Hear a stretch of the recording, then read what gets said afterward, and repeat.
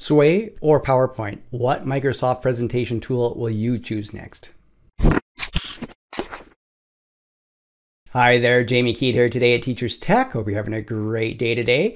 Today I've created a video that's going to compare the difference between Microsoft PowerPoint and Microsoft Sway and help you choose what will be better for your next presentation process. Also, check the timestamps down below because then you can jump to different sections and you can see how I'm comparing the different ones. And at the very end of this video, I'll give you my final verdict on how I would be using them because there is a difference on the purpose of these presentations tools.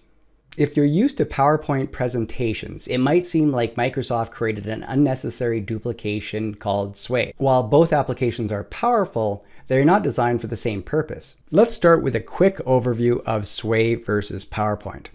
Now, Sway is a super easy, intuitive design program from Microsoft. It allows users to pull content from the web and different sources, and you can create colorful stories, reports, presentations, and more. The presentation software doesn't require any design skills. Sway is super easy to use as long as you can drag and drop and have an internet connection. PowerPoint is a household name when it comes to creating presentations. For most users, it's the go-to software for presentations due to its ability to create highly interactive and stylish content. Microsoft designed the program with tons of features and powerful editing tools, creating outstanding presentations, especially for corporate and business use. So in this section, let's talk about the main differences. And this is probably what most people are curious about. Why use Sway? Why use Microsoft? Where's the differences? Comparing Sway versus PowerPoint is not a matter of what application is better. In fact, Microsoft didn't develop the former to compete with the latter. Instead, Sway is a fully functional program designed to complement PowerPoint. Of course, there are a few overlaps where you can use either, but here are some of the main differences between the two programs. Price and access. Price is one of the biggest differences when it comes to comparing Sway versus PowerPoint. While both programs are part of Microsoft Office 365 suite, the Sway app is free for anyone with a Microsoft account.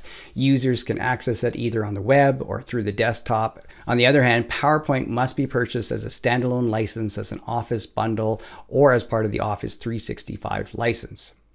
When thinking about the intended purpose of either Sway or PowerPoint, Sway to me is a more casual approach. It kind of has just an easy feel to kind of you're telling a story with it, and it's for more web-based consumption of it.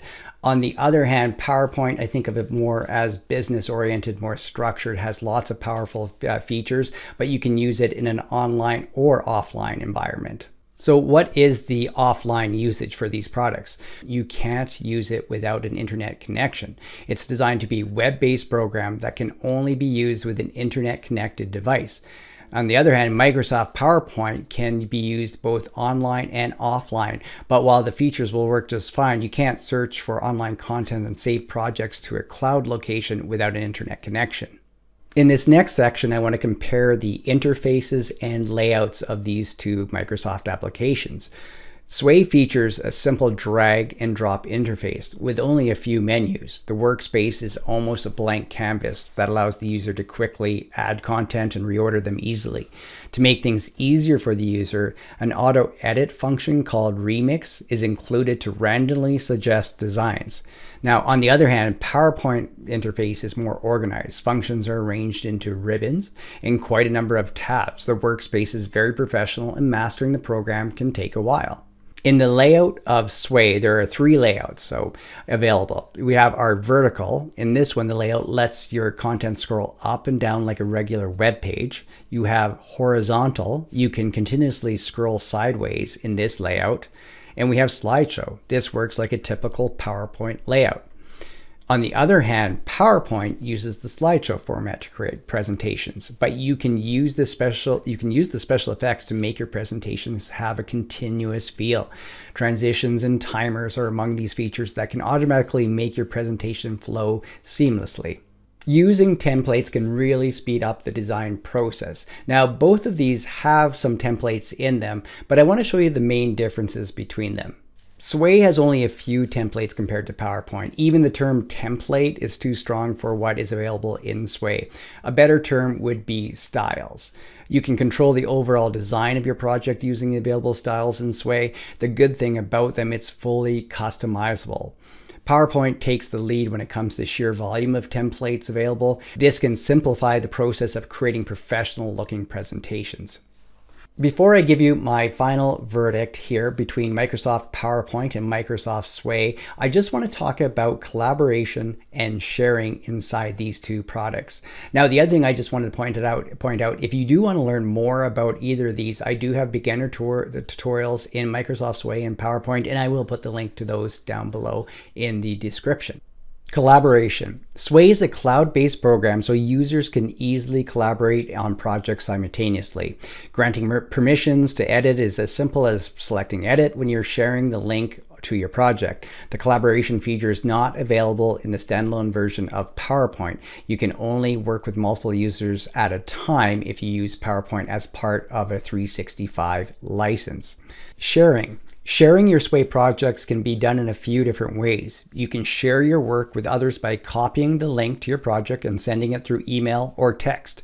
You can also share via Facebook, Twitter, LinkedIn. You can also choose to embed the link in your Sway in a web page or even generate a visual link. In any case, you can control whether those you share with can only view or edit the document.